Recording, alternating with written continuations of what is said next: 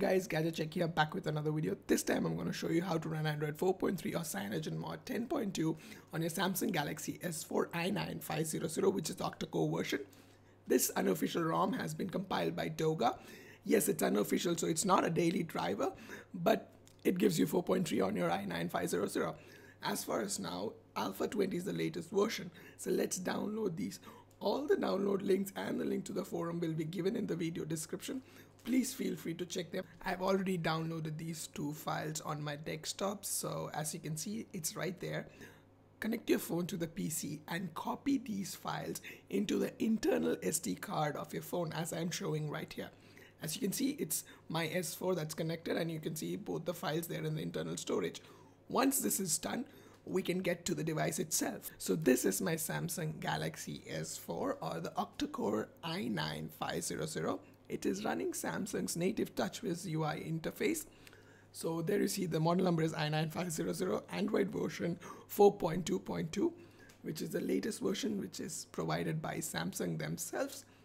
This phone is running a build number of BMG1. So to flash CyanogenMod 10.2 on your Samsung Galaxy S4, you need to reboot into the recovery mode of the phone itself. To do that, you need to press and hold the power button, the home button, and the volume rocker up button till the screen turns off. When you see the Samsung Galaxy S4 logo, take your hands off the power button like I'm showing in the video.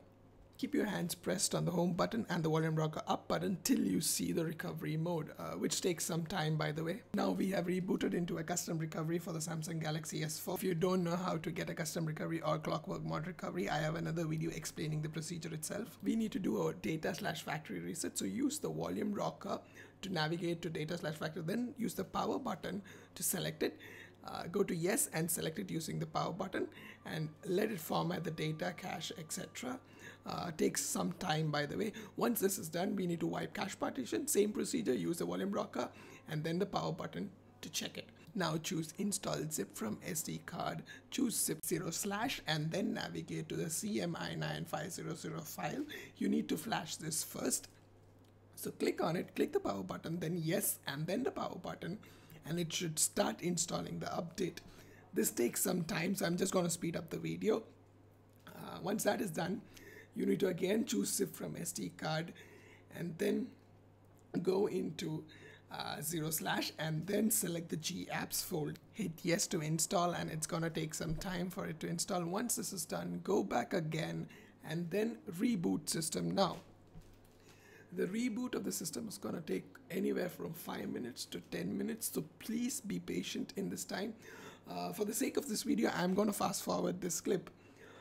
And also remember, this is an unofficial build of CM 10.2, so there are going to be certain bugs, like the camera still doesn't function properly, but yeah, it will be fixed in future when the official update comes out. So here's the welcome screen, English United States. Let's click start, then select Wi-Fi. I don't want to connect to Wi-Fi, so I'll skip anyways. But if you want, you can connect it to Wi-Fi, but normally connecting takes some time. Do you got Google? Right now I don't want to do this, not now. Next, not now, next, and next again, and yep, there you go.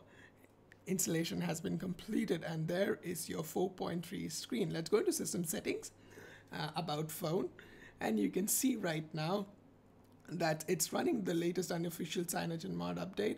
So let's see the version. Just click the version number a couple of times and you can see it's 10.2 and Android 4.3.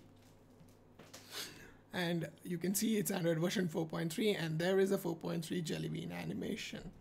So like I said earlier, guys, this is unofficial CM 10.2 and it is kind of rusty and there are many bugs, but it's on the i9500, the Octa-Core version of the Samsung Galaxy S4. What else could you ask for? Give this video a thumbs up, like, comment, subscribe. Thanks, guys.